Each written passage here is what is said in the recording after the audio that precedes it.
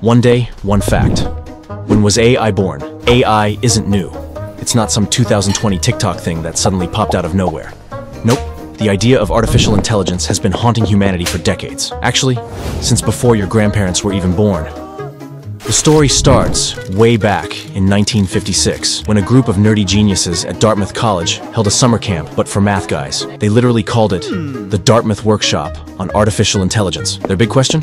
Can machines think like humans? But even before that, in the 1940s, mathematician Alan Turing already asked the ultimate question: can machines think? He even designed the concept of the Turing machine, the grandpa of modern computers. Without Turing, you wouldn't have ChatGPT, Siri, or even autocorrect. I didn't wake up. It's been slowly evolving for over 70 years. Built by humans who wanted machines to copy the one thing we still don't fully understand: the human brain. We didn't just invent AI, we finally gave it the internet.